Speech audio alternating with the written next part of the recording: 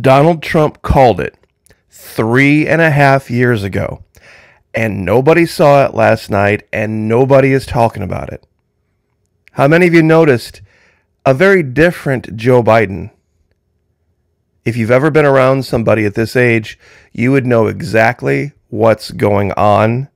And the left doesn't want to talk about it. Even the right doesn't want to talk about it because they want their talking points. But the real story was pointed out a long time ago by Donald Trump himself way back in 2020. We're going to show you this in today's video. But first, as always, I want to say thank you to everyone who continues to join us over at the Florida Maquis Patreon channel, where yesterday, news alert, we dropped a brand new video talking about this upcoming speech and how it was going to be all about money and how you get it and what you would do to earn it when things eventually fall completely apart. But the real story of that speech now is going to be something that the rest of the world is going to bring up and everybody's going to ignore. Now, let's jump in the Wayback Machine. All the way back to September 27th of 2020, Donald J. Trump, quote, "I will be strongly demanding a drug test of Sleepy Joe Biden prior to or after the debate on Tuesday night. Naturally, I will agree to take one also. His debate performances have been record-setting uneven, to put it mildly. Only drugs could have caused this discrepancy." The Joe Biden that came out last night was zipped up on some kind of pharmaceuticals, folks. I don't know what the cocktail is, but I know a lot of us have seen it. Just going to tell a quick anecdote of my own. Had a grandfather that was in hospice care years ago.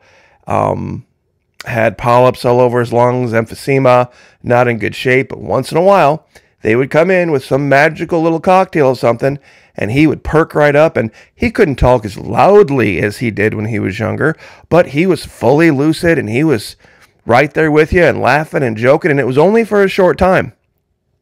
It was only for a short time. I remember the last conversation I had with my maternal grandfather was very normal, and it was only a matter of a couple days, and he was gone. This is what's going on. Now, as an aside, real quick, the response, and this is something that'll kind of make you laugh a little bit. Katie Britt, the response, and Mike Johnson, his demeanor. How many of you out there watched True Blood way back, 2008, 9, 10, that era? There was 4 or 5 seasons. I know there was a lot of really salacious and horrible imagery and graphic stuff and the whole vampires and werewolves thing. But there were two characters in the series True Blood that I swear these two could be absolute stand-ins for.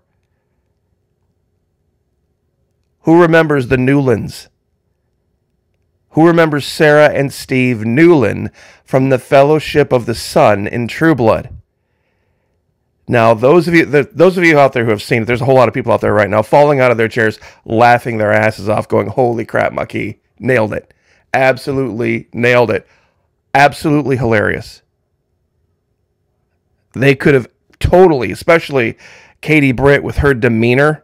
It wasn't what she said, and didn't disagree with a lot of what she said, but her demeanor and the way that she delivered was classic Sarah Newland from True Blood way back in 2008. Now, she would have been, let's see, she's 40-something years old now, so that was 16 years ago. So she would have been in her early 20s. Something to go look at if you want a little bit of a chuckle. But this is a screenshot from way back in 2020 of a video that YouTube basically forced me to delete that showed, and I noticed this because I was watching on big screen, purple lips. The President of the United States had purple lips, and when he closed his eyes, purple eyebrows, his hand, something was not right. He was definitely on some type of a medication, looked exactly like some type of an opioid overdose. The real story, though, is this, and those of you on the left need to come to grips with and accept this fact. It is perfectly normal and expected that a man in his 80s would lose train of thought, would have outbursts of anger, would sometimes forget where he was and what he's doing, might make up stories and jumble other stories together from his past and have just say nonsensical things. Lots of us have had elderly relatives in these states, and it's not uncommon. It doesn't make him unusual. The Joe Biden that's been walking around and kind of stumbling around and incoherent and kind of not knowing where he's at is what you would expect from a man in his 80s. It's absolutely what you would expect. For a man in his 80s to even be awake, much less in front of lights and speaking at 9 o'clock at night, there ain't very many. There ain't very many that can do it sober. Any doctor, every nurse out there will agree with me. Even men and women in their late 60s and 70s have a hard time even staying awake past 9 o'clock at night. And the idea of needing notes and needing cheat sheets and all this kind of stuff, absolutely. Absolutely, this is to be expected of someone that age. So no one is saying that he's abnormally in some kind of state of dementia. It's just part of the age to feel like you're in a cloud. I'll be very honest with you myself.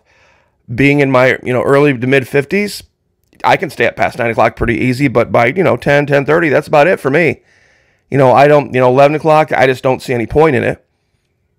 And it doesn't matter when I got up, whether I slept in late or whether I got up early. By the time you get that to be that age, I don't think I have to convince anybody of this. That's an abnormal thing. But he has also said this, and he referenced it last night. I will ban assault assault weapons before I am out.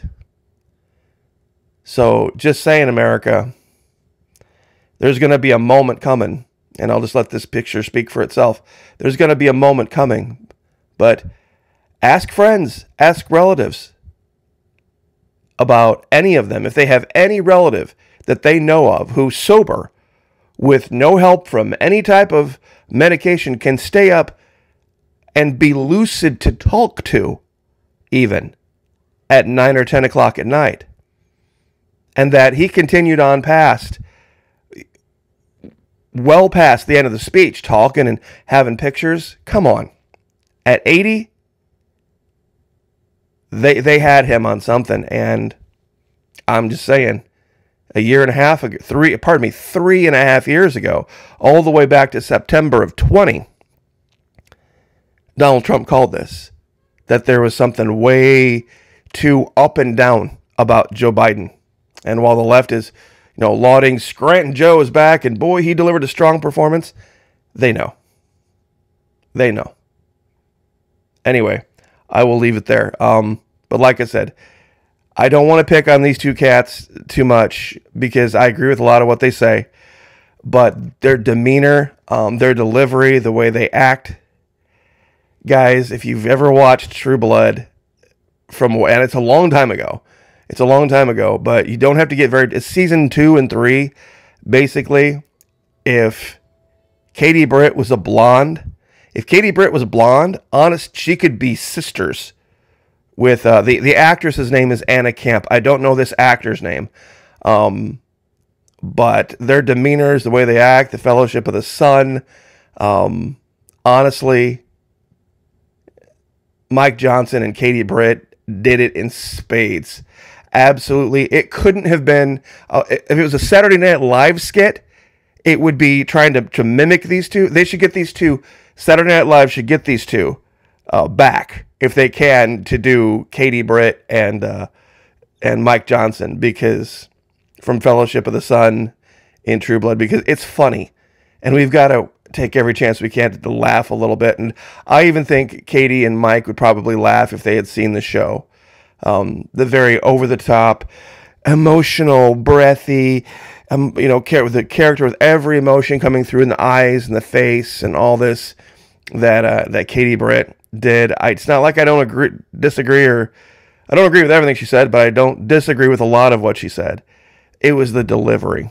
So I'll leave it there. God bless. Thank you guys so much for the support at Patreon. $1 a month. That's it. One single US dollar per month gives you access to hundreds of videos.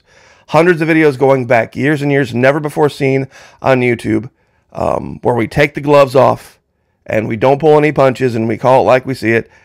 Fully refundable, though. You can kick the tires over there, take it for a drive for 90 days, and fully refundable. All three $1 charges, first 90 days. No questions asked. There's a $5 level over there as well if you'd like. There's a few videos over there. We do about once every, month or two. We'll do a $5 level video. But the vast majority of the videos over there are for the $1 a month level. Because I want to make this available to everyone. It's the minimum level speed bump I'm allowed to put in. Partnering with Vimeo and Patreon together, it really does make it almost impossible for the censors to get to you. So I will leave that there. God bless. Pray for each other. Pray for me. I'll pray for you. Lift each other up. Like, share, subscribe, and we'll see you guys next time.